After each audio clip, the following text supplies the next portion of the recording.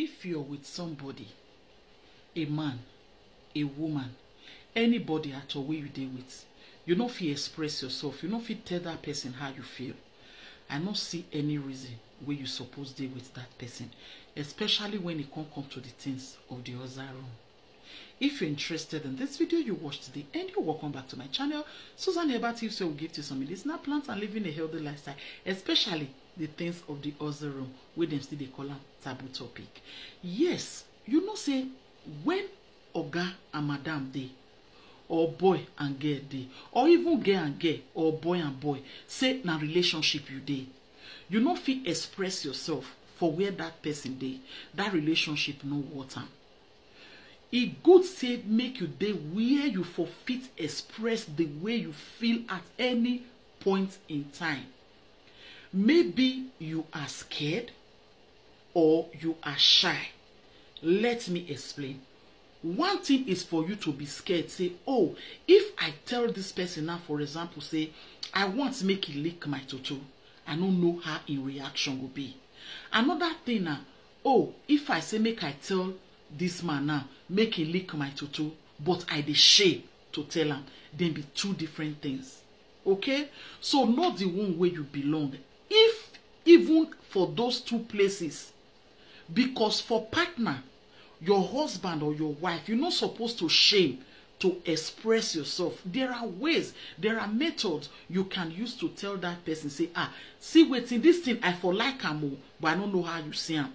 I for like this thing, but I don't know how you see am. And if that's your partner, say you lay emphasis on that thing, say this thing you really want am, you go see am as far as say you don't voice am out. You know say na wetin dey bother you, e go won't do am. I know a lot of people will teach their husband certain things, and some husband will teach wife certain things. Why? Because communication dey. So if you are with somebody, especially when it come to the things of the other room, where go be can they make the woman dey sad every time, say she no fit express herself, or the man go come dey sad, he no fit express himself. For example, now man will like make them the lick and prick, because of say you no know how your reaction will be, he no go fit tell you say make you come lick and prick.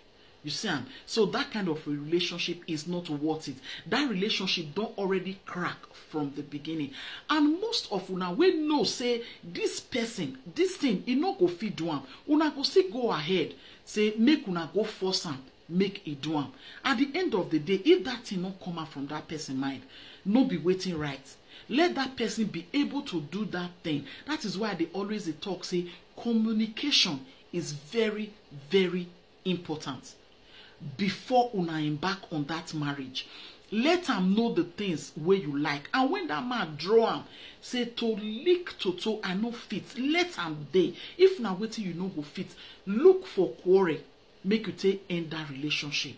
Just like those strange knacking things video that I dropped yesterday, a lot of people they go just say, okay, maybe if we don't day, I'll come they tell and say make it a piece for my body, I'll come they tell and say make it a shoe can for my yash, I'll come they tell and say make it let me the flog am, I'll come they tell and say make it they tie me down.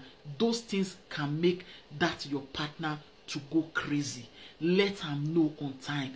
Don't force them to do it, and be able to express yourself.